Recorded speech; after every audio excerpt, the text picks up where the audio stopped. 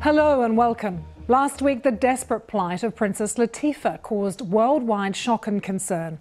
In secret video messages revealed by the BBC, she says she was abducted after she tried to run away and is being held captive by her father, the ruler of Dubai, Sheikh Mohammed Rashid Al Maktoum.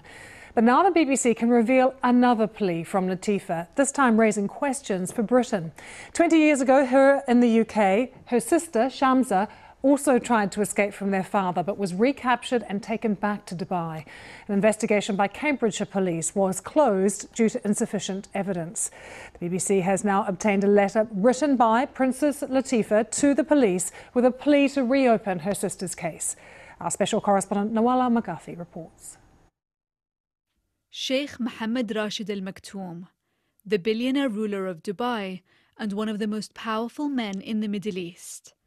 Last week, the BBC released secret recordings of his daughter, Princess Latifa. In them, she claims he is responsible for her abduction and imprisonment. The messages sparked international concerns. But Latifa's not the only daughter of Sheikh Mohammed to try to escape. 20 years ago, her sister Shamsa ran away from the family estate in Surrey. In 2000, my sister Shamsa, while she was on holiday in England, she was 18 years old, going on 19, she ran away. So, yeah, after 2 months, they found her. The police launched an investigation, but it hit a dead end. Now the BBC has obtained an exclusive letter written by Princess Latifa from her captivity. In it, a plea to reopen her sister's case. The letter, delivered by her friends yesterday to Cambridgeshire police, says Shamsa has strong links with England. Her fondest memories are of her time here. Your help and attention could free her. We've pieced together Shamsa's extraordinary story. She was a passionate horse rider and loved spending summers at her father's estate in the Surrey countryside. Shamsa was cheeky, liked to push all the boundaries, and she wasn't what you would call a princess, you know. She was full of life and adventure. She dreamt of going to university, but says that her father wouldn't allow it. So in the summer of the year 2000, she drove a black Range Rover to the edge of the estate, and she ran away. After Shamsa escaped her father's estate in Longcross, she lived as a free woman for around 2 months. She then checked into this hotel in Cambridge. Suddenly, her father's operatives arrived and she was captured. By 5 a.m. the next morning, she was on a helicopter to northern France, where she was transferred to a private jet that took her to Dubai. 6 months later, from her captivity in Dubai, Shamsa managed to get word of what happened to her to a lawyer in the UK who contacted the police. DCI David Beck received the news.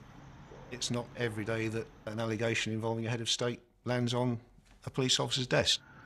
In 2001, DCI David Beck needed to go to Dubai to speak to Shamsa. He applied through the Crown Prosecution Service. And that's effectively where my investigation came to an end, because a short while later I was informed that my request had been declined. He was later told by a senior colleague that the investigation has some significant sensitivities. The London office of the princess's father, Sheikh Mohammed Al Maktoum, had contacted the FCO about this. The Foreign Office told us that the investigation was conducted by Cambridgeshire police and that they had no role in the investigation or its outcome. But they declined to answer any of our questions about the communication between them and Sheikh Mohammed Al Maktoum's office. Shamsa was kept locked up for the next 8 years. She was then released from confinement, but her life remained heavily controlled. We spoke to someone who had regular contact with her after she was released. She was tranquilized all the time. Everything she did was controlled. There was no spark in Shamsa anymore. There was no fight in her.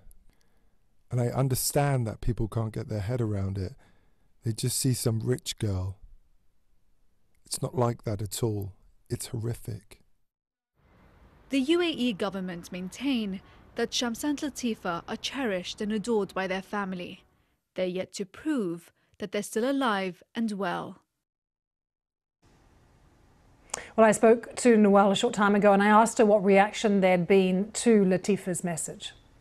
So they've said that they are reviewing Shamsa's case and that they'll take this letter from Princess Latifa into account.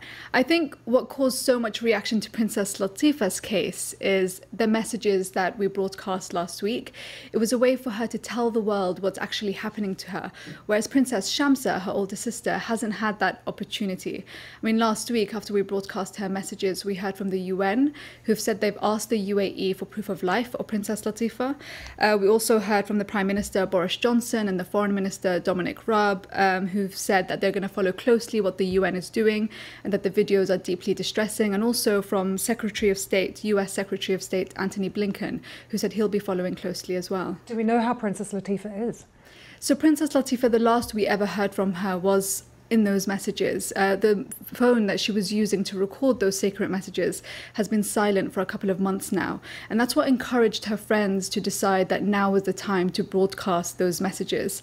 But the only thing we know is that the UAE, from their statement last week, has said that she will return to public life when she can. And Princess Shamsa? Princess Shamsa, we haven't heard anything from, actually. I mean, the last we know of her is that statement that we heard from someone who was working closely with her from a couple of years ago, and also Princess Latifa, who says that her sister is like a zombie now, that she has been given tranquilizers, given drugs, and is not herself anymore. But that's all we know.